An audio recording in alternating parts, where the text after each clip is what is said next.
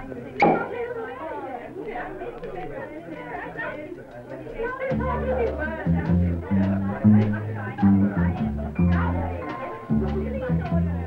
launching ceremony or the meeting of a secret society? A secret, certainly. This is the private language of the connoisseur.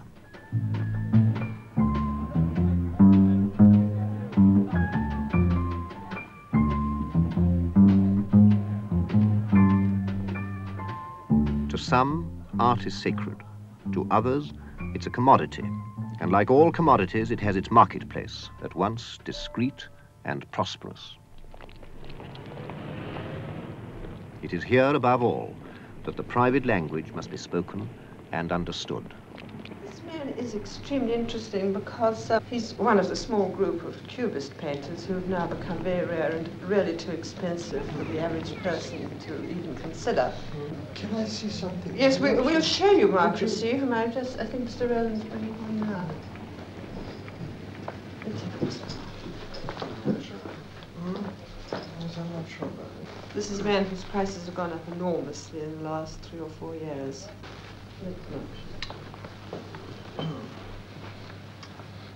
We got the one in front of us there. Yes. And I think, would you like to come out and see this other one we've got? Yes, it's one of the last ones we have. Right. It came up to us about 2 months ago, and we've only just put it on show for the first time. Yes, it's very different from his earlier style of bands of colour, isn't it? He was very influenced by Rothko, but Rothko empties out in his painting, whereas Heron has started to fill in.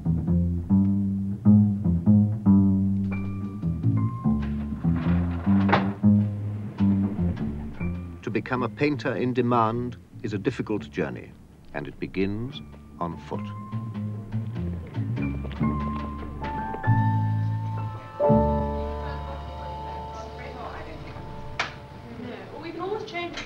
Yes. Yeah, yes, I see. Would you be interested in taking it home, trying it in your house? Well, I think I would have to, because I don't think you can tell what a picture's going to be like until you see it with your furniture and how it fits in with the rest of have the it on room. approval for 2 or 3 days and try it out, and then...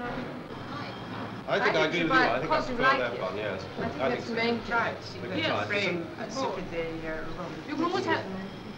And it's very much nicer subject, I think, nicer to live with, don't you? Can I show someone some pictures? Yes, nice, you think.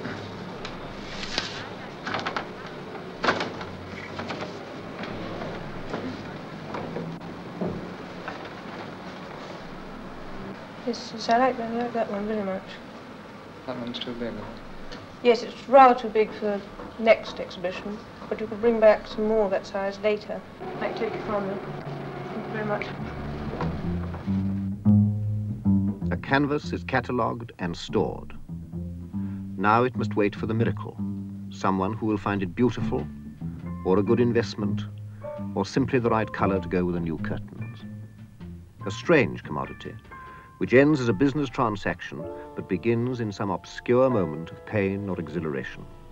To understand it, we study the lives of 4 people. Anthony Wishaw, age 28.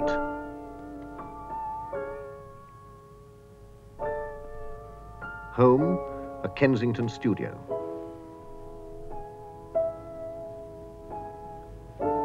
He shares it with his wife, who is a sculptress.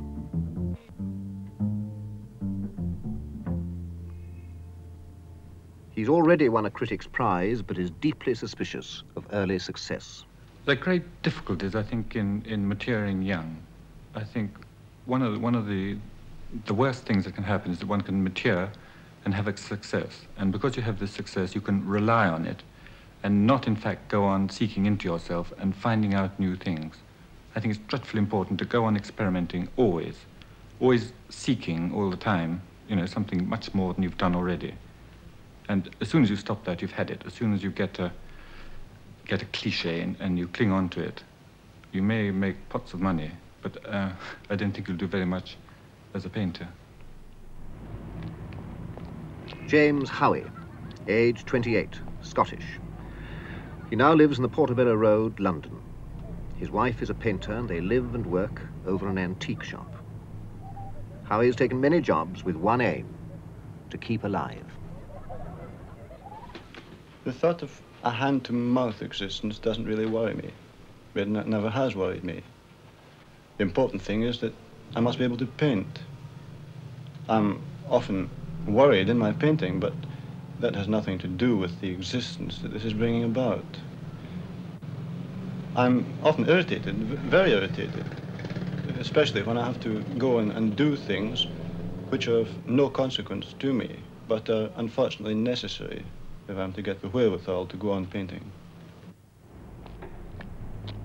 Sonia Lawson, age 25, born in Yorkshire. Both her parents are artists. She studied at the Royal College of Art and lives and works in a lodging house near Notting Hill Gate. Her attitude to life, like her surroundings, is decidedly unromantic. Well, all this business about the artist's life being romantic, I think it's nonsense myself. My life isn't very colourful, really. I think it's just hard work. I think people have read too many books on the life of Benvenuto Cellini or Toulouse-Lautrec or something.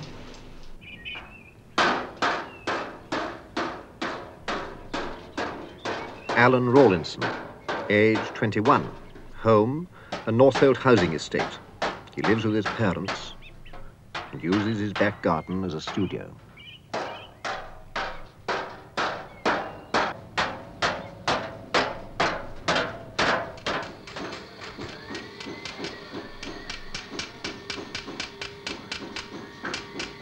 Rawlinson is a silversmith.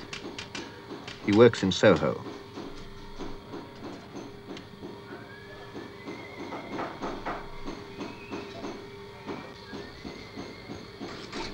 It's a job which holds little satisfaction for him. As I went on and had new ideas, I began to get very dissatisfied with the work I was doing, reproducing antiques and sort of trash stuff. So I felt I had to try and do something of my own.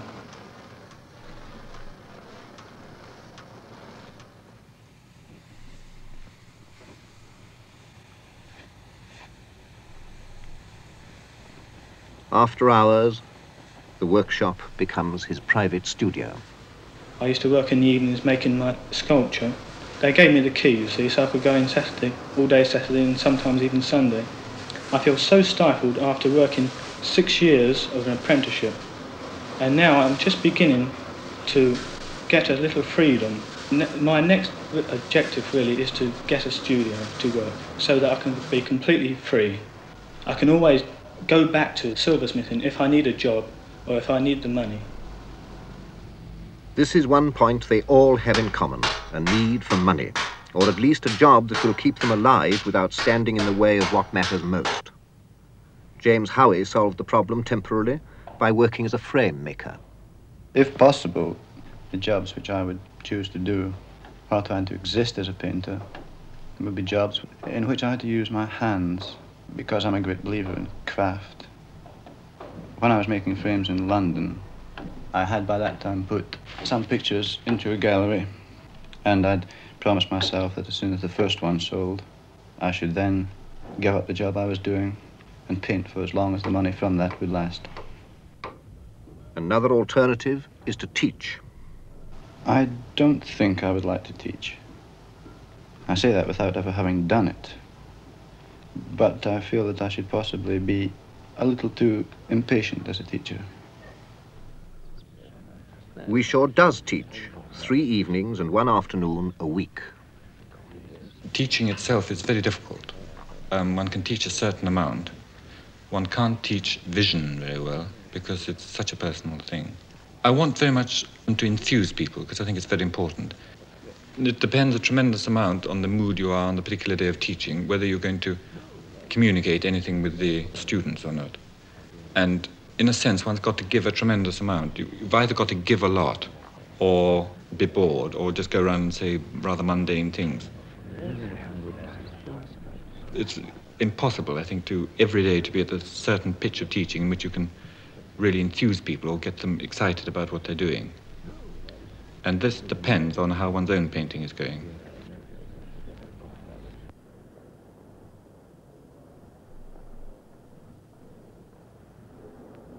Like Wishaw, Sonia Lawson is also a part-time teacher.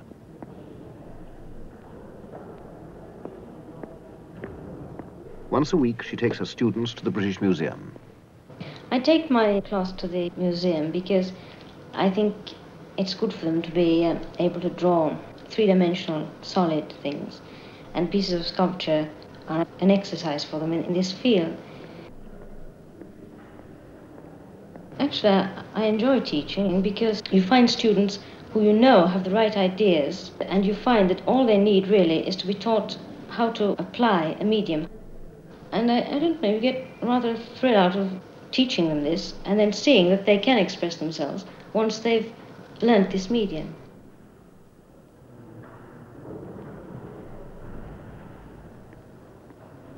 But for her, the museum is not merely a workshop.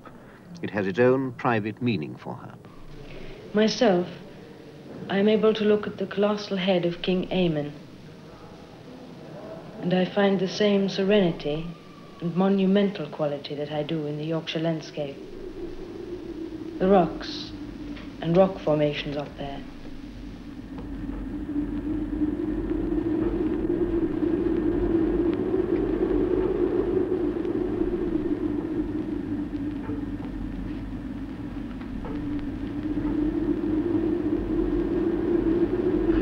There's a certain power in the northern landscape, I think, in colour and in structure. One is at one with the elements somehow. One is conscious of a power behind nature. You're nothing up there, you're just a speck compared with the elements. You realize that nature is so strong that you're not able to put up any resistance against it. You just accept it. You're no longer afraid. I think this is the basis of my outlook and my painting. I haven't been afraid to experiment at all.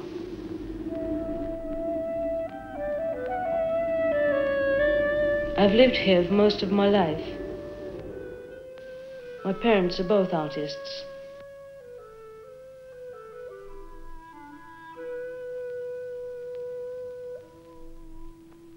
My mother paints from her imagination. My father is more traditional. Together they introduced me to art. Though when I was young I didn't understand it, I've been able to appreciate it in my own time. But they gave me a basis to go on. The district itself has given me a sense of security. I don't think one has to search the wide world over to find inspiration or an ideal spot to paint. I think the inspiration is within oneself, really. It's a spontaneous thing, or should be, like handwriting or reading a book. Myself, I'm interested in all kinds of things and inspired by them, but I don't wait around for inspiration. I feel it's something that flows spontaneously, and I think I could paint anywhere.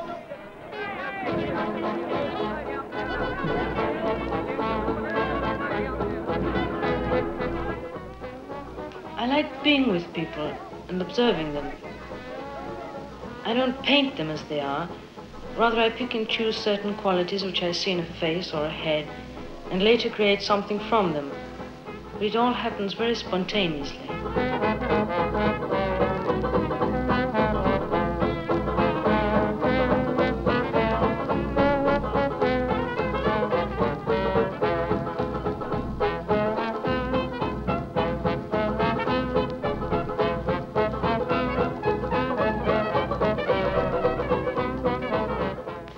I like particularly heads that are most like sculpture.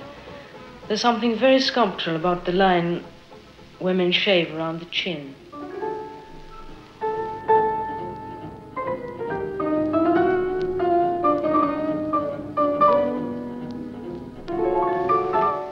I like developing things in the abstract. With the picture of the bathers, I've attempted to suggest the insignificance of the figures, almost like fish enveloped in the various currents and depths of the water. And I wanted to express currents of the river running beneath Tower Bridge in a mural I painted for a cafeteria in a museum. To me, abstract painting is a free expression, but in no way haphazard. For me, it's always a controlled thing. I don't expect people necessarily to understand it because it's such a personal thing. My landlady, for instance, doesn't really understand what I'm doing, but she accepts it. She looks at it and says, well, I like this color and that color. And because she knows me, I suppose she trusts it. Probably if she saw it in a gallery, she wouldn't accept it.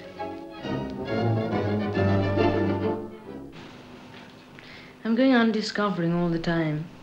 I haven't a haven that I want to arrive at. I'm quite content to go on adventuring. I don't think there is any conclusion to it, and I don't think there should be.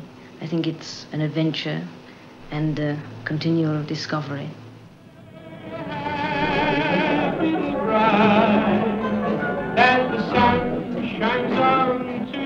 The pub is just round the corner from where she lives.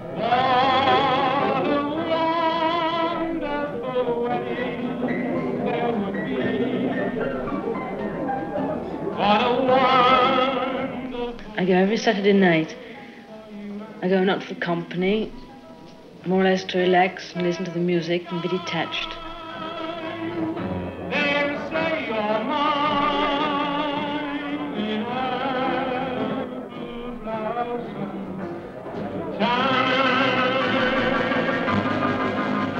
When I go into pubs, I find that half the people there are all sort of hiding behind some sort of mask.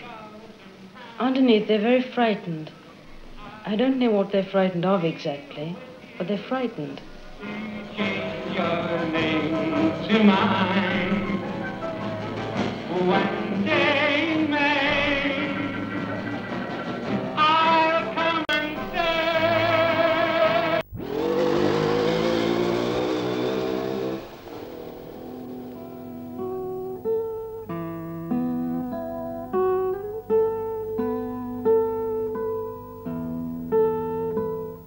Wishaw's problem as a painter is to understand himself.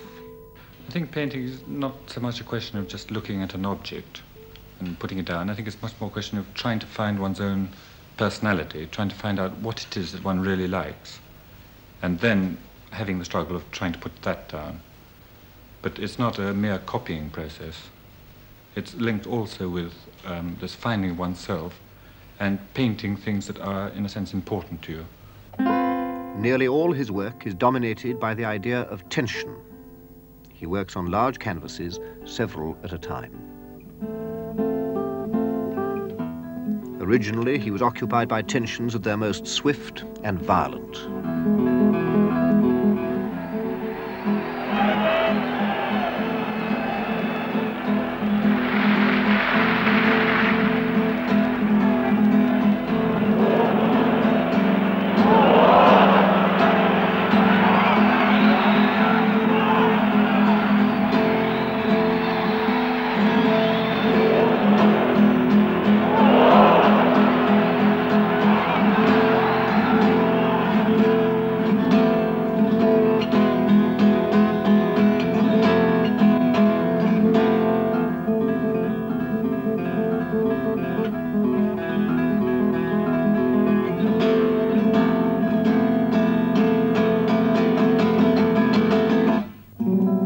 He also finds tension in stillness. Bones suggest the framework on which action is hung.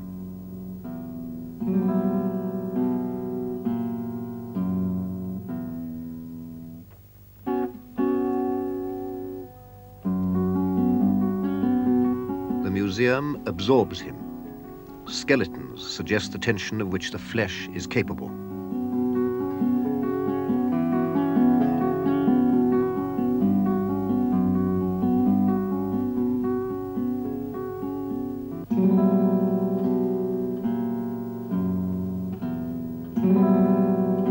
I like very much seeing people doing something which implies action. Perhaps most impressed by things that give me a sense of potential energy.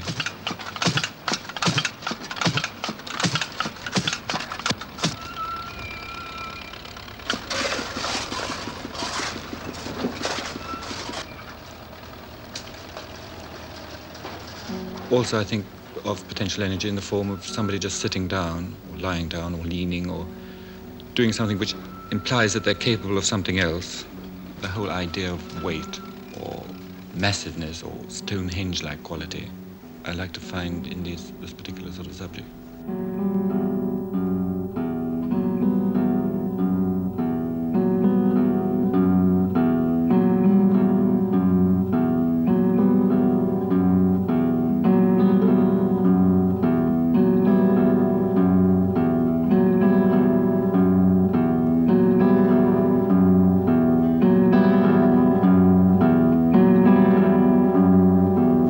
very much like old heads. Visually, I find them most exciting, rather like rocks. And although it might come unconsciously into the painting, I feel that they've lived. They've suffered a lot.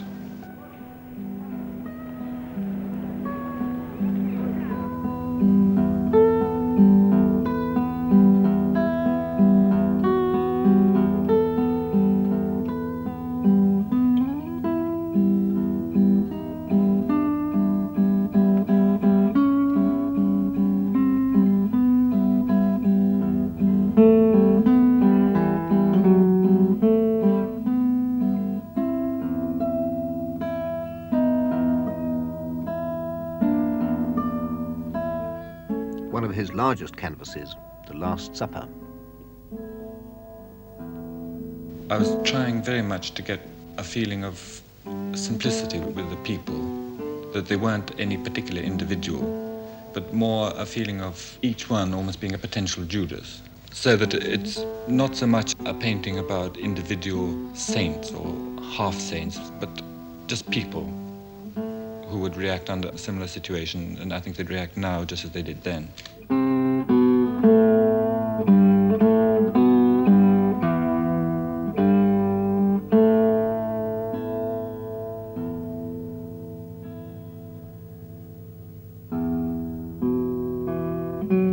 Finally, there are his personal tensions. Repeatedly, he examines his way of working, how to develop in the right direction and at the right speed. I can work solidly for about 3 days, 4 days, moving from picture to picture, and then I find myself completely exhausted, and try as hard as I can. I cannot force myself to work, say, for another day, particularly if I work till 4 o'clock in the morning. The next day is more or less had it. There's nothing better I should like to do than to work, say, from 8 to 8, rather than be at the whims of my own emotion.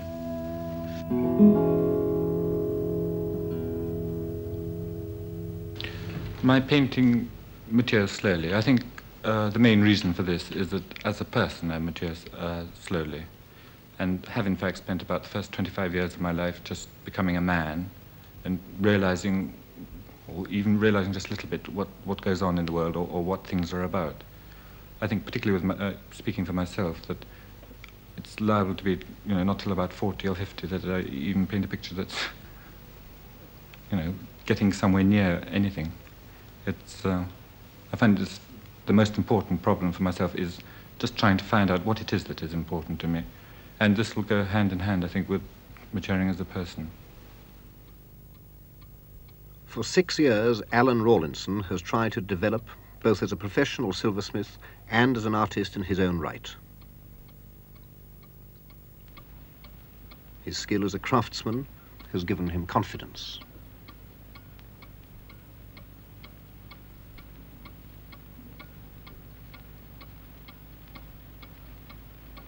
In the first instance, my parents were not really sure about my work. They were not absolutely convinced that I was doing the right thing.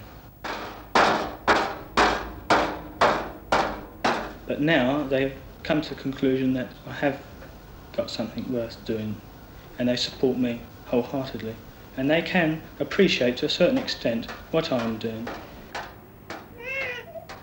My neighbours may not appreciate exactly what I'm trying to do, and they look at it and try and connect it with something around them, such as spaceships, aeroplanes, and things of that sort of nature.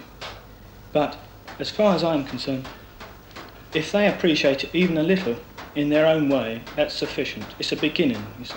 They can go on from there.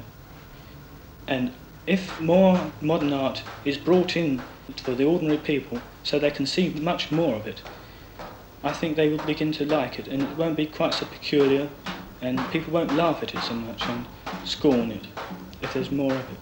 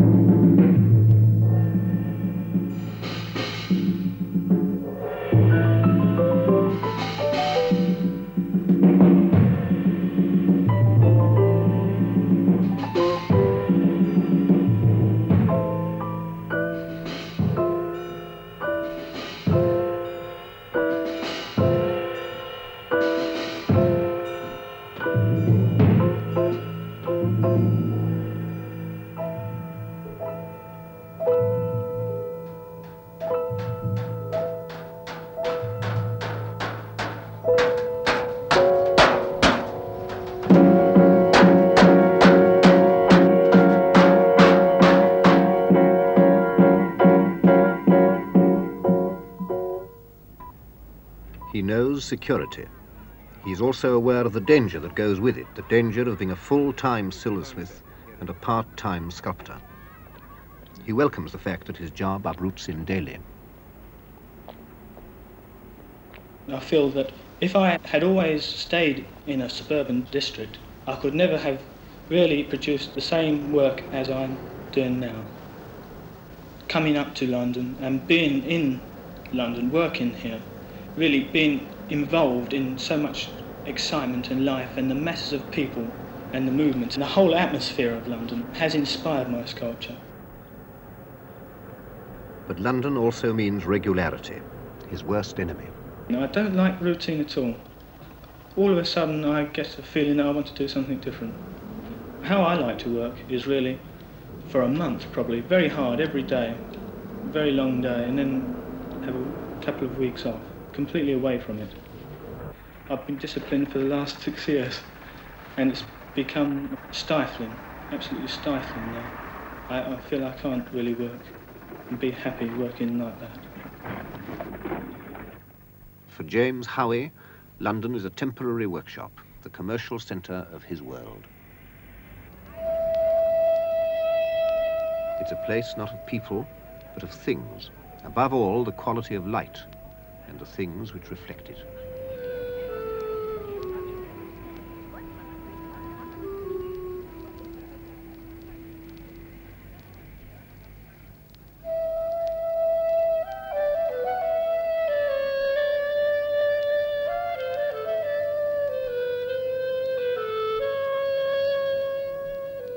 Like Wishon Sonia Lawson, he often goes to a museum, but simply to admire fine craftsmanship.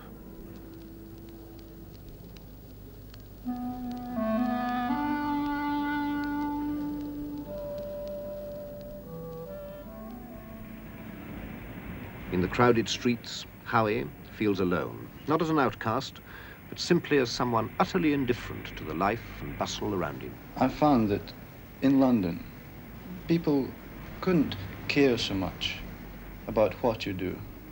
They're not very interested. They're all going about their own business. They're not so interested in the fact you're an artist. They may think you're a trifle odd, but they don't interfere, as they don't want you to interfere with them. I came here with a settled philosophy, and it would have to be something inside me which changed that philosophy. The place alone would not do that. Basically, I'm a very romantic person. That's why I like the North. London, for me, it's too cluttered up. Man-made things. Cluttering up nature. Nature is the basic, the source of everything I do. The force of nature, the power of nature.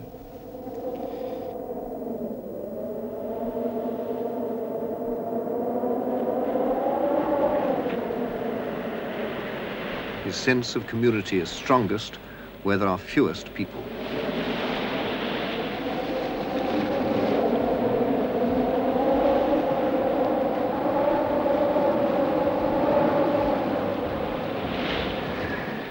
In the village of Auchmissy, which is his home, his feelings of isolation vanish.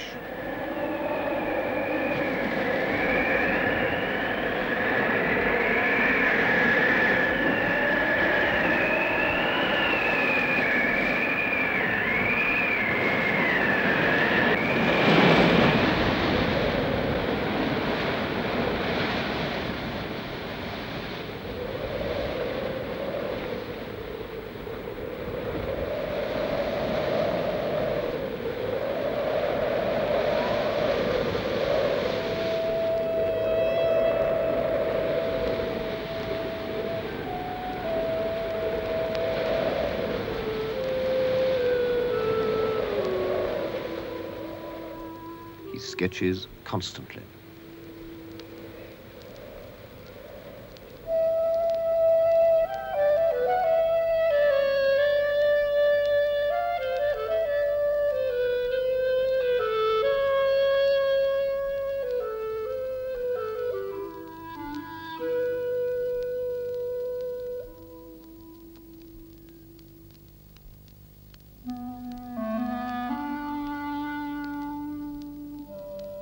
things and places often seem clearer when you're away from them.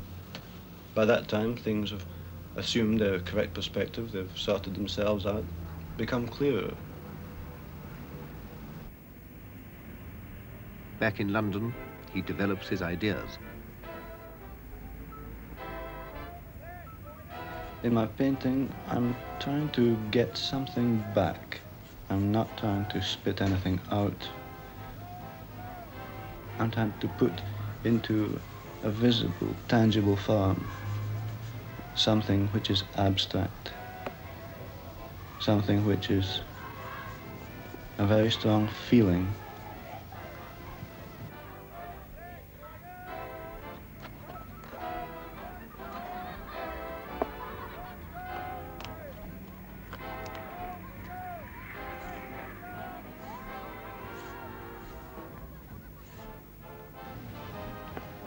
I work quite slowly and very steadily, always trying to build up my picture, always trying to get a bit more back.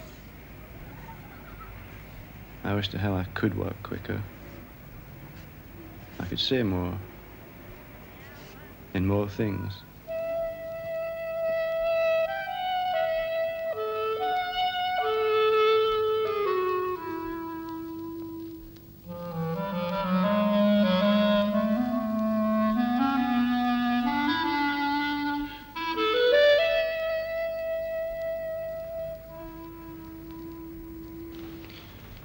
For me, craft is the thing upon which good painting is built. This is brought out for me by the work of the old masters. Their craftsmanship was so good that they obviously could forget about it.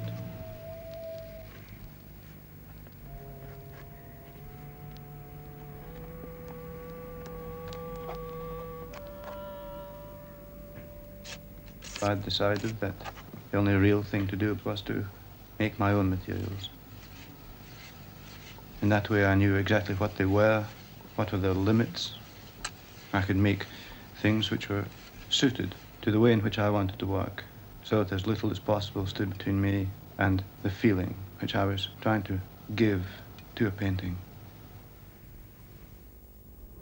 Howie's lived in London for a year. He's explored the world of galleries and sold some canvases. Now, he needs time and peace to work steadily.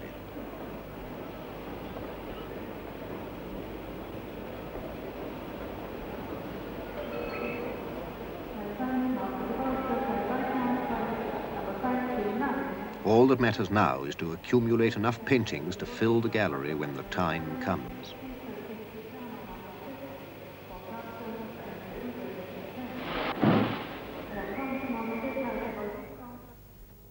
This is a problem which confronts them all. Each of these four young artists has to meet the challenge of his first one-man show in London this year.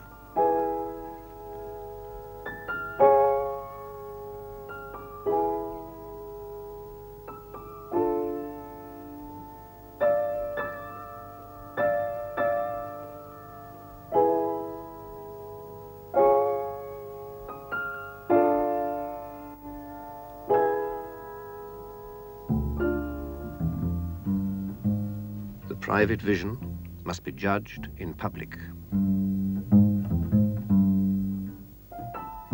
The vision of a Scot who, in his own way, is trying to get something back from nature.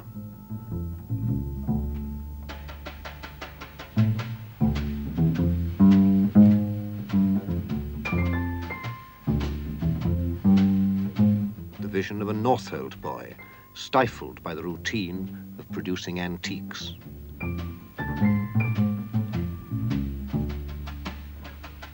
Of a young woman who doesn't think that there is any conclusion to painting and who is content to go on adventuring and discovering all the time.